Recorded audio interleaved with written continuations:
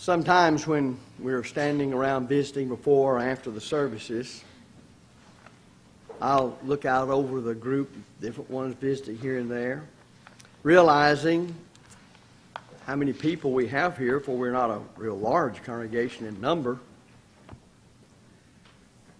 And you can't look anywhere without babies or children.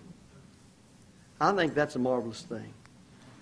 It's great to see people obeying at least one of God's commandments, being fruitful, multiplying, and replenishing the earth.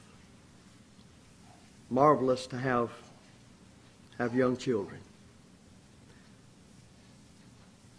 Going over to the Old Testament in the book of Haggai,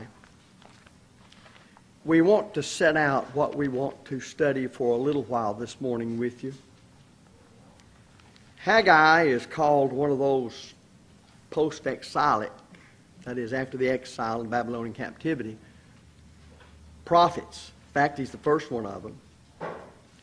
And when you go into the book, we're certainly not going to study the whole book, but there are 4 prophecies that are delivered, and they're delivered within about 4 months. And this is about 15 years after the return of the first exiles to Jerusalem. Work, and this is an important point I want us to notice, work on the second temple had begun shortly after the exiles had arrived back in Judea. Then the prophet comes, Haggai, with a series, as I said, prophecies, very timely, vigorous messages. And they challenge the people. Well, challenging them to do what? To, with a whole heart, enter into the work and the great task of rebuilding the house of God. And Haggai is quite severe at times with these people because they're just like you and me as to the overworked words or getting our priorities straight. So I want you to notice what he says as we begin reading here in Haggai. He dates himself in the way they did at that time by saying in the first verse, in the 2nd year of Darius the king, in the 6th month, in the first day of the month, came the word of the Lord by Haggai the prophet unto Zerubbabel the son of Shealtiel, governor of Judah, and to Joshua the son of Josedech, the high priest, saying, Thus speaketh the Lord of hosts, saying, This people say, the time's not come. The time that the Lord's house should be built. Well, God inspired him to say this. God knows the hearts of men, so that's the attitude they had. They'd been there 15 years, and they started building it not long after they came. But 15 years have passed. Then came the word of the Lord by Haggai the prophet, saying, because this is in response to the disposition of mind they had. Is it time for you, O ye, to dwell in your sealed houses, and this house lie waste? Now therefore, thus saith the Lord of hosts. You know, God has to get us to think and to really see ourselves as we are. And he says, consider your ways. Some people don't do that because they've considered them just enough to know they don't want to know any more. But he says, consider your ways. Well, their ways has been built on what we noticed earlier. The people say the time's not come, the time that the Lord's house should be built. In verse 6, notice what he says they're doing. They haven't got the priorities straight. You've sown much and bring in little. Ye eat, but ye have not enough. Ye drink, but you're not filled with drink. Ye clothe you, but there's none warm. Then notice this. And he that earneth wages to put it into a bag with holes. I'm sure all of us have had a hole in our pocket sometimes and we've dropped some change in it or something's been there and it's fallen out. Usually it's something you really think you need. Pocket knife that's you've had a long time, or keys. And we missed something like that. We thought we had it secure. We thought we had it in the right place. But there's a hole in it. Now, why would this prophet, sent of God, to speak directly to this attitude that says the time's not come, the time that the Lord's house should be built? Why would he say this to them? They got the priorities wrong. They've built themselves houses. He says they're sealed houses. These nice houses. They're not just adobe. But 15 years have passed since you started the temple, and where's it? So, thus saith the Lord of hosts, consider your ways. Notice as he reasons with them, we come down to the latter part of verse 9. And we'll read the beginning of it to set the thing. You looked for much, and lo, it came to little. And when you brought it home, I did blow upon it.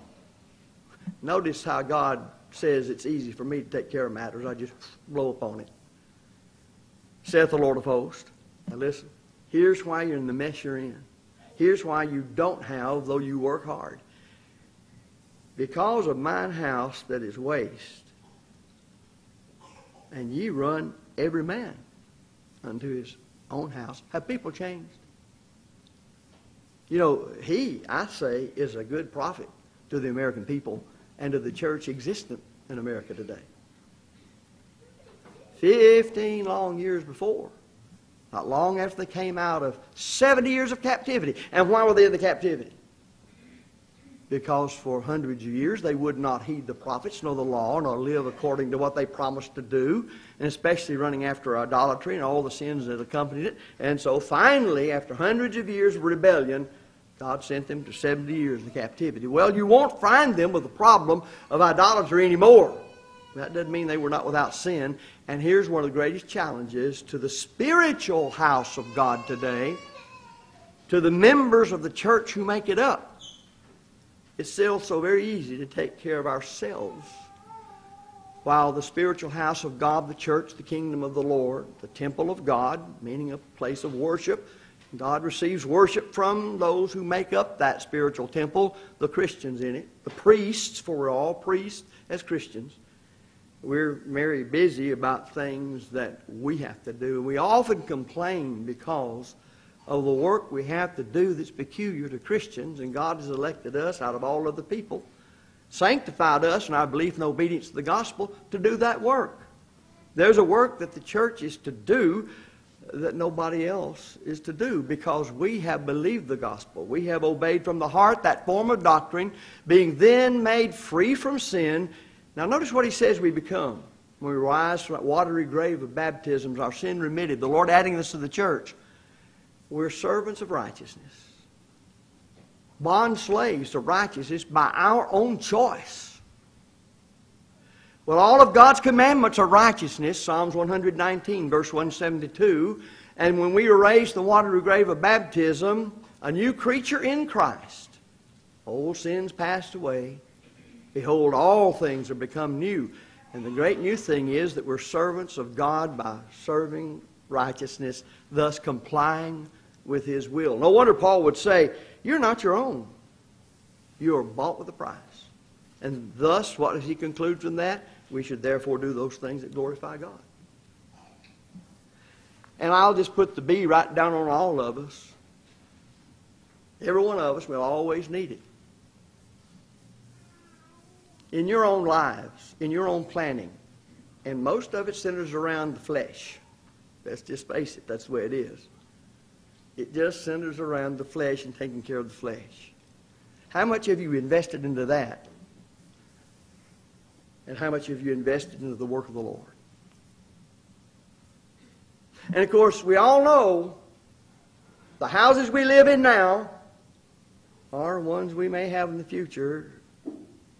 We'll all be in 50 years from now, won't we? Still enjoying and planning to build another one. Now, nothing wrong with building a house. I'm not saying that. You've got to have a place to live. That's not what he's saying. He's not saying, he is not condemning these people for building them a nice house. If that's what you get out of this, you need to go back and refocus He's saying something should have come first. And they didn't. It's just that way. Their interest was here, and 15 long years after returning from captivity, which was their own punishment in disobeying God, the house wasn't finished. Now today, we build the house of God through living righteous lives and teaching the truth and seeking to convert others and growing our knowledge and practice of the truth, being the salt of the earth, the light of the world. God is concerned about the money you've got in your bank account and what you do with it, being that you wear the name Christian. The church, to do its works, is going to have money. Now, you may think the elders asked me to do this, but they didn't. I haven't preached on this a long time. And there never is a time that it won't hurt any of us, or that it will hurt us, to think about what God's blessed us with materially, whether it's great or small. Everything we have comes from Him, the Father of lights, in whom there is no variableness, neither shadow of turning. Whatever you've got that's good came from God. You may think, well, I did it. No. You may have done what was necessary to get it, but you could have done what was necessary to get it, and God hadn't blessed you, you wouldn't have it. Listen to this. We move from there and go over into Mark chapter 12. Verses 41 through 44. Many years later. Now, you know what's interesting? Herod, to get favor with those Jews, starting rebuilding and remodeling a great, great building project. Years and years were in the making, and at this time that the Lord's in His ministry, and at the time what we're about to read here, the temple was still being worked on. In fact, it wouldn't be completely finished until about 40 years before the Romans destroyed the whole thing. And I've often thought, and we know very well about this, in Matthew 24, when the Lord leaves the temple for the last time, He's really delivered some scathing rebukes to those hypocrites that He left there. The apostles are still showing Him the building of the temple and how marvelous and beautiful they are. And what does Jesus say? See ye not all these things? There shall not be here left one stone upon another which shall not be thrown down. You should go back and start from the days of David when he wanted, as he said, to build a house for the Lord. God wouldn't let him because he had been a warrior and a fighting man and shed so much blood. But David said, well, I can't do it. And because God had said, your son will, when he sits on the throne, he said, I'll just get everything together. So he'll have it here to put it together. And if you read about all that, you'll see what happens, what all goes on with it. But in this account, and there have been many sermons just based upon this, Jesus is in the temple. And the Scripture says in verse 41 of Mark 12, and Jesus sat over against the treasury. I wonder why he didn't sit out among the people. Why doesn't he stand in the door? Why doesn't he do this, that? He sits over against the treasury. Now let me make a point. He still sits over against the treasury. What does he do sitting there? And beheld how the people cast money into the treasury. And many that were rich cast in much. Why is this in your Bible? When you read it, what does it say to you about what you have, little or great? Is Jesus not doing this now as He searches your mind with you regarding what you have and you're planning and purposing to give? And there came a certain poor widow. Remember, the rich people are giving a lot. You would expect that, wouldn't you? And there came a certain poor widow, and she threw in 2 mites, which make a farthing. Folks, that's not a penny. In our money today, and our money today is not worth much as far as a penny is concerned. In fact, they're talking about not even having it around. But notice what he does. And he called unto him his disciples, and saith unto them, Verily I say unto you, that this poor widow hath cast more in than all they which have cast into the treasury. For all they did cast in their abundance, but she of her want did cast in all that she had, even all her living. Mark 12, 41 through 44. Does it just take up space? Is there something there God's saying to you and to me about what possessions He has put into our charge? Do we not realize we're stewards over whatever it is that we have? That is, we're taking care of somebody else's business, not our own. And if we do that rightly, we do it according to His will. It's easy to give, at least for some, quite a bit of money when you've got a whole lot of money and you won't miss it. It doesn't mean that money won't do people good. It will. But what about the person that gives it? I belong to the Lord. What does that imply about my life? We preach often, but seek ye first the kingdom of God and His righteousness, and all these things shall be added unto you.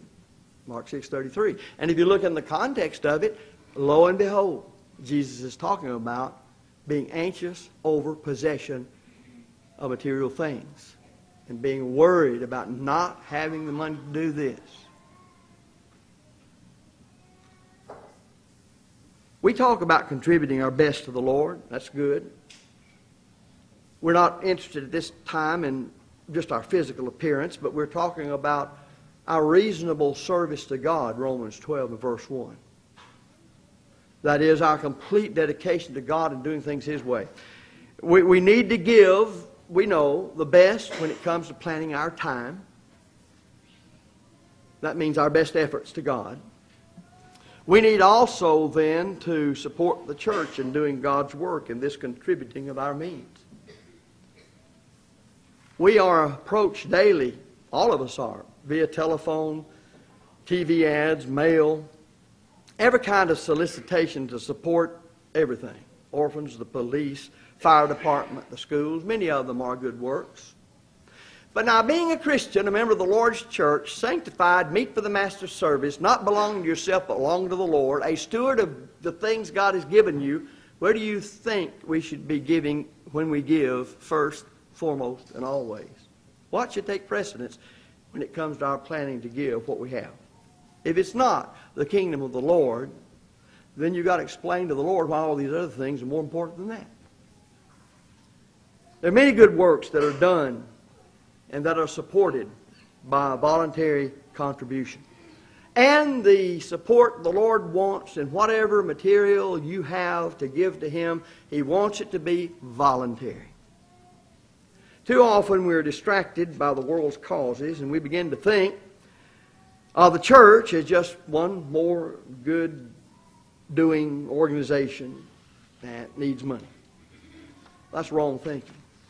I can't really understand how a person can know what the New Testament teaches about being a Christian, what all that implies, and that one would think that way. But I do know this, that if you want to see really what people are made of, just start dealing with money. There's been a host of families who have gotten along very well till Mom and Daddy died and the will was read, and there's been people fall out right and left then. Why? Money. As a man thinketh in his heart, so is he. So what I do goes through my heart. These folks back in the prophet's day had it in their heart to take care of themselves before they took care of building the temple. I want you to notice that Paul deals with this in 2 Corinthians. Of course, he sets out, and we'll notice this in a moment, in 1 Corinthians 16, 1 and 2. But he gets more into attitudes and viewpoints and what that means in your life when it comes to contributing of your means to the Lord. Look at 2 Corinthians chapter 9, verses 10 through 15. He's writing to the Corinthians. He's reminded them of the poor Macedonians and how they gave so much of their means, far more than he expected, and he even tried to talk them out of it, but they wouldn't do it. And so he says to the Corinthians, verse 9, "For ye know the grace of our Lord Jesus Christ." Stop right there. Grace is favor. You know how Christ has favored you. You didn't deserve it, but He did it for you. He favored you. That though He was rich, now just how rich is Christ? How are you going to measure the riches of God? That though He was rich, yet for your sakes He became poor. And that was for a reason, that ye through his poverty might be rich. You know, there's a strange view here. A man with wealth unthought of, or untold as far as God, he gave it all up to save men who really didn't deserve it. Now, we're the spiritual body of Christ, and members in particular, and if we're Christians, we know how we became Christians. We know what that implies about our decisions, our thinking, our planning, the use of our life. We're living sacrifices. That's our reasonable service, Paul says. Sacrifice means this is important to me, but I'm giving it up for the Lord. I wish we would dwell more on the real meaning of sacrifice. We use the word a lot, but it means this is important. I need it. I enjoy it. I worked for it. Now what I'm going to do with it? I'm going to give it up for the cause of Christ. He says, verse 10, and herein I give my advice, for this is expedient, it's advantageous for you, you Corinthian brethren, who have begun before, not only to do, but also to be forward a year ago. So it sounds like many hundreds of years later, they got a bit of the problem the folks had building the temple. They said, what you're asking, Paul, and teaching is a worthy thing, and we're behind it 100%. 1 month passes, 2 months passes, 3 months passes, 5, 6, 10, 11, finally a year. Paul writes them and said, you did a great thing in promising to give. Now where's the money? Now therefore, perform the doing of it. That's what Haggai said to these folks. You took care of yourself. You got these fine sealed houses, and you run to them. But look at the Lord's temple and think of the significance and place of that temple under the Mosaic economy. Now therefore perform the doing of it, that as there was a readiness to will, so there may be a performance also out of that which ye have. In other words, the Lord's not expecting you to give what you don't have. But the Macedonians had given far beyond what even Paul, I imagine the sacrificial life of Paul, what even Paul thought they were able to give. And here's why. It's said in verse 12, for if there be first a willing mind, the battle to live faithful starts first in the mind. And if that battle is won there, the rest follows right along. For if there be first a willing mind, it is accepted according to that a man hath, and not according to that he hath not. For I mean not that other men be eased and ye burdened, but by an equality, that now at this time your abundance may be a supply for their want, that their abundance also may be a supply for your want, that ye may be equality. As it is written, he that had gathered much had nothing over, and he that had gathered a little had no lack. If he's not saying you've got to get your priorities right, much overworked term, but a good one, when it's applied right, then what would he have the right to say it? These people heard the gospel. They believed it. They obeyed the gospel. He's not saying you need to become Christians. He's saying you need to understand what it is to be one when it comes to your money. That's what it gets down to. Notice I said your money, my money, my house, my car. But we're said to be living sacrifices. That is, our life is rendered to God to live it on His terms. And that's our reasonable service. You can see the disposition of mind that's set out by Paul to the church in Philippi. Now, that's a Macedonian church, folks. That would be one of those churches he uses as an example of the Corinthians. Corinth was rich. Philippi wasn't. Or none of the churches of Macedonia. In chapter 4 of the Philippian letter, verses 15 through 18, Paul says very plainly, now ye Philippians know also that in the beginning of the gospel, when I departed from Macedonia, no church communicated with me as concerning giving and receiving. Watch it. But ye only. That pretty well means that he had the Philippians certainly in mind when he wrote to the Corinthians and used them as an example of giving. For even in Thessalonica ye sent once and again unto my vacation account. He says, to my necessity. They were contributing to what he needed. Not because I desire a gift, But I desire fruit that may abound to your account. People have never learned that when they give with the disposition of mind the Bible teaches as a Christian, and as we're studying now, that's a blessing to you. There's something wrong with somebody when in their life they have not had the opportunity to rejoice because of something they did for somebody else and that person couldn't do it.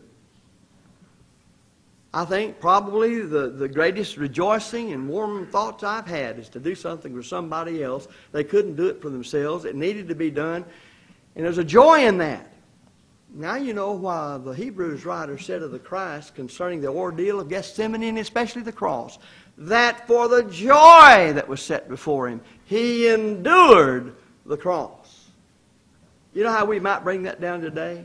For the joy, that which we're going to accomplish, for the joy that's set before us, we write a bigger check. Now that gets it right down to where it ought to be. I want to ask you, how much has any of us ever given when you compare what the Lord gave? Should we not be challenged? Is there ever a time that we can say, I'm giving all I need to give, I'll never need to give any more? I promise you, if you really believe that, you don't amount to anything as far as any good of the church, and you're going to go backwards in apostasy rather than forward in growth and development in the likeness of Christ. So Paul says that to the church there. It's in the New Testament of the Christ. It's written to you and written to me. Will we receive it? We have to have attitudes that are appropriate.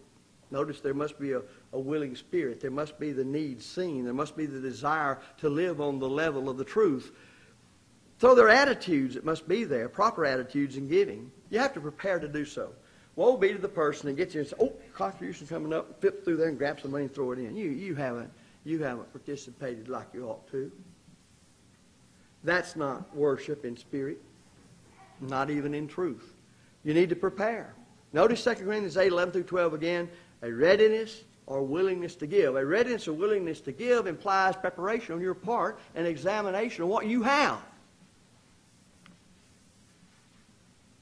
Do you ever really take close scrutiny of that? Sometimes we talk about preparing a budget.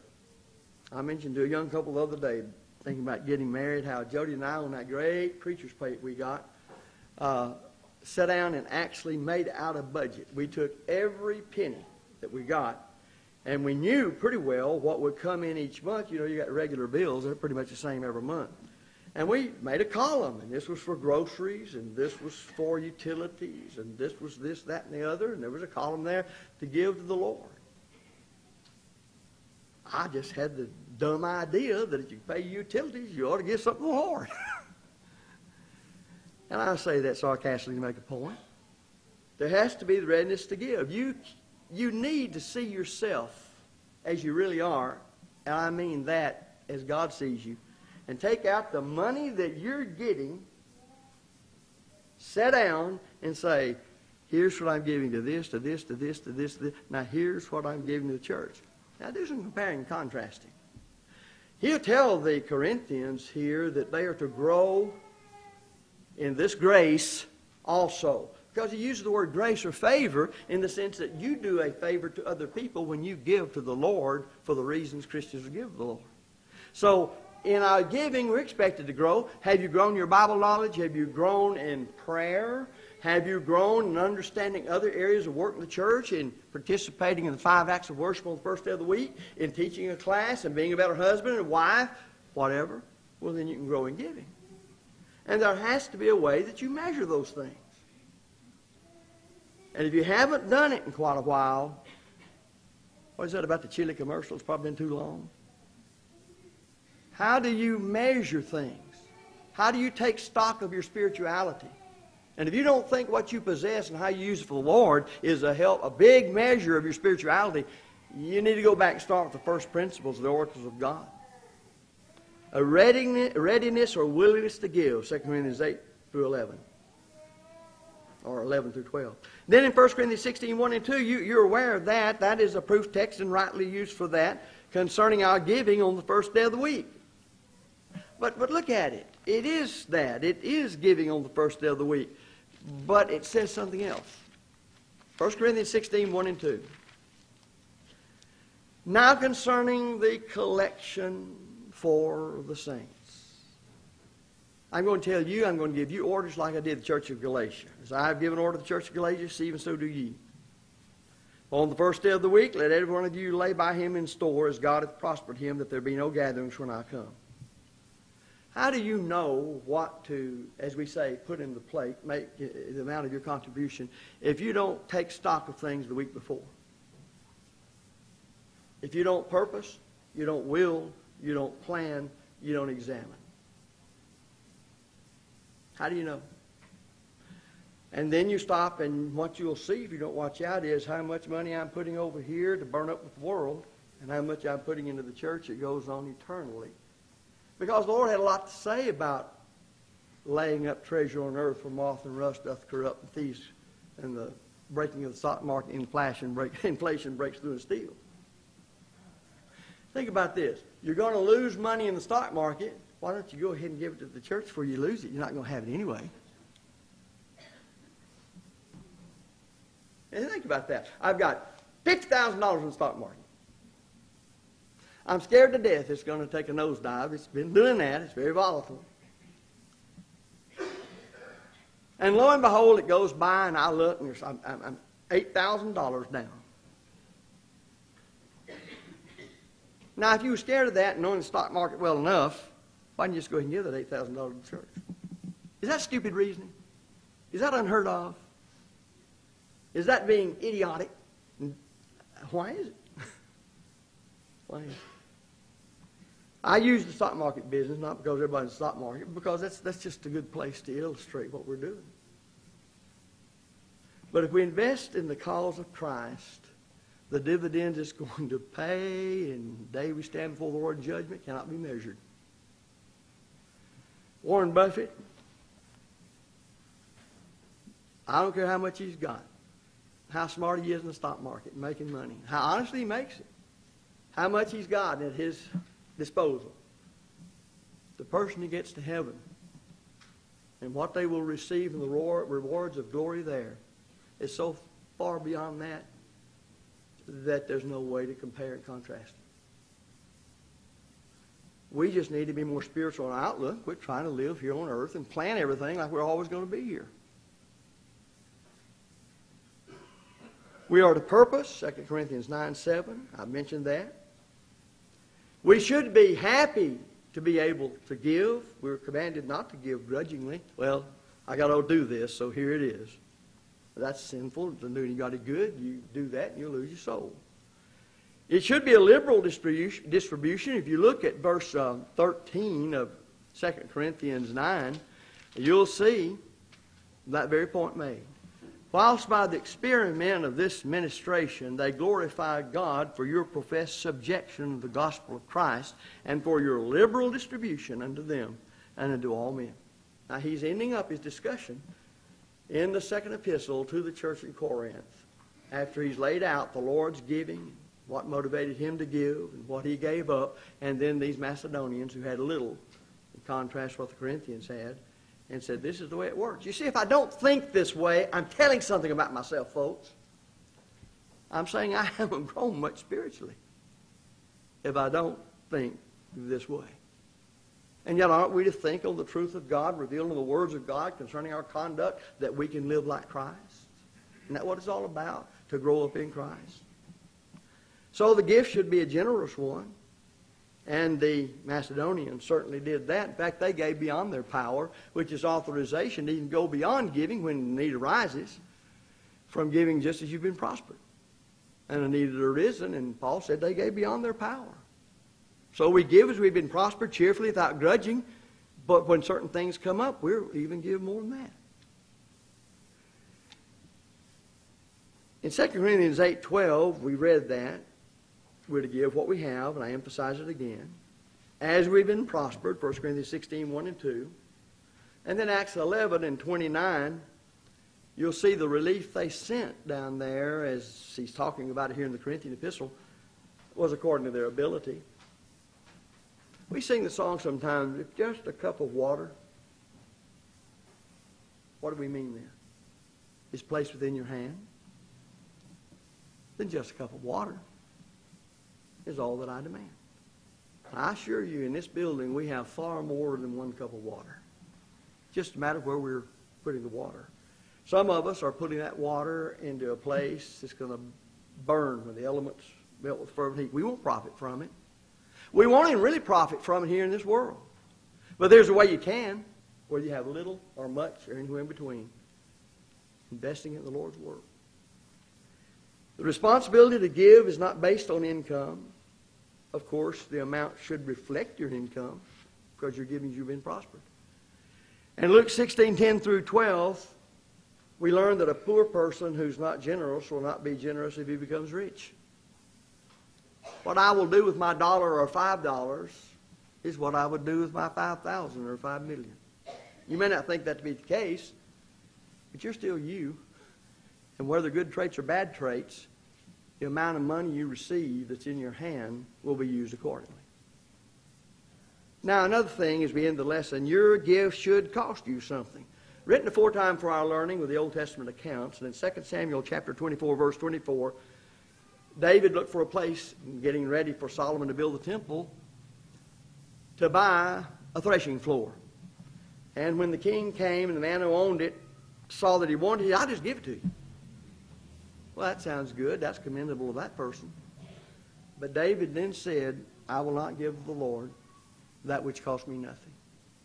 David understood the impact of sacrificial giving on his own spiritual growth and development. Some of us don't. Generosity cannot be measured, of course, by the size of the gift.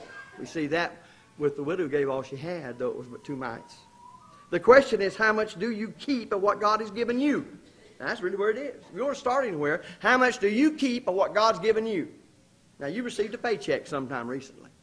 You might have received something else of physical worth. Do you really think of your own power you received that? Or did God give it to you? We're to give in our regular worship on the first day of the week, 1 Corinthians 16:2. We've talked about that, but that's not the only time we're authorized to give. Matthew 5:42 says I can give them somebody ask when they need. And in Galatians 6:10 says we have opportunity to do good unto all men, especially those household of faith. So you see, what we plan to give regularly on the first day of the week doesn't even cover all the areas which we're to give. We often say that the law of Moses, and correctly so, was a much more limited and less important for what it could do for the salvation of man, law than the law of Christ or the gospel. And that's right. But have you ever studied every law that pertained to what the Jew used to give? And you'll find he was giving upwards of a third or more of his income every year. And that was for a law that doesn't measure up, you read Hebrews, to the better covenant of Jesus Christ. That should say something. God gave to us first. Now let me ask you this. If God had given to us on the basis of how we give to Him, would we be saved? If God had given to us on the basis of how we give to Him, would we be saved from our sins and would we have the hope of eternal salvation? Would there be a gospel? It is God who created us. It is God who made the world. It is God who gave us all the opportunities to work. How many people are living in this world outside of the United States? But you were blessed to be born in the United States. Or, as you say about Texas, you got here as soon as you could. Now, there's a reason for that. That is, you got here as soon as you could. Because you think there are blessings here that wouldn't be somewhere else. But God's therefore allowed you by His good mercy and grace to be born in this country. Why weren't you born in India? And would you be in India what you are here? Or China, or Russia, or outer Mongolia. But God put you here. Do you think then that He will require more of you because of the favor that He bestowed upon you in putting you here and allowing you to have what you have? If you say, no, He won't do that, on what grounds would you make a statement like that? If you look at the nature of the judgment day, you will see that yes, we're judged by the standard, the absolute objective standard of truth that is the New Testament system for us living today. But there's another element in that judgment. That's just the standard. The other element in it is, as we have had opportunity, what did we do with that opportunity?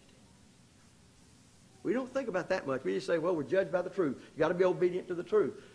But every man on this earth doesn't have the opportunity. Every other man does. to find the Lord, to be exposed to good things. And woe be to the person in this United States that dies and goes to hell. But more than that, woe be to the member of the church who does so, because we have been blessed with opportunities that throughout the history of this world no man has ever known. And we see that when it comes to the government being challenged and the Constitution and the way people are living morally. Well, what about us in the church living here where God graced us to live? Does it not apply to us too? Be careful lest we need a beam pulled from our own eyes that we might be better able to see the mote that's in somebody else's eye who doesn't even know the gospel at all. In Ephesians chapter 4 and verse 28, we're taught a crazy view from the world's perspective. We are actually to work and get gain so we can give it away for the good and the needs of others. Isn't that amazing? I'm going to be rich. Well, why? I want to give a whole lot to other people. Well, what is rich? I'm not going to go into that. If I've got $5,000, another fellow has none, I'm rich. My $5,000 doesn't mean much to the fellow. When I estimate who's rich, it's got $1 million. And the fellow with $1 million, well, he looks at the fellow with 50. The fellow with 50, he looks at the fellow with 500. The fellow with 500 yearns to be like Warren Buffett. So rich is a relative thing. God gave us His own Son. What have you given? He purchased our salvation with the blood of Christ. Have you benefited from that? Well, surely we have. His blood cleansed us from our sins. Now, what does that mean I should be doing with what I have? How trivial and insignificant when really you consider whatever we give to Him in view of what He's given to us. Now, here's the closing point. God rewards the giver. He doesn't reward the person that doesn't. Take giving out of Christianity and it goes. It's gone. Remember? Paul says in Romans 12, 1 and 2 that our reasonable service is to serve Him, to give Him, to use our bodies doing His will. Generosity is going to be returned at a later time. Ecclesiastes 1 verse 11 makes that clear. The generous will prosper. Proverbs 11 and verse 25. As we give, it will be returned. Luke 6:38. As we sow, so shall we harvest. 2 Corinthians 9, 6 through 10. And the cycle continues. The gifts we give bring glory to God when we do them with the right disposition of heart on the basis of the instruction of the Scriptures. And that's exactly what Paul says to the Corinthians in 2 Corinthians chapter 9 and verse 10. This has been a general study of giving. There's the giving to God through the church. There's the giving to God through our aid to our fellow man. And Hebrews 13:16 makes it clear. Do not neglect your giving. So I'm pleading with all of you, I haven't preached on this in a while, to do some checking. You accountants, to do some checking of the accounts. All of you be accountants for God relative to what He's placed in your hand. And say, am I following this teaching of Matthew 6:33 when it comes to what I give to the Lord? Then when you leave the day, go home. When you bow your head to thank God, which we will back here in a moment, for the food we have,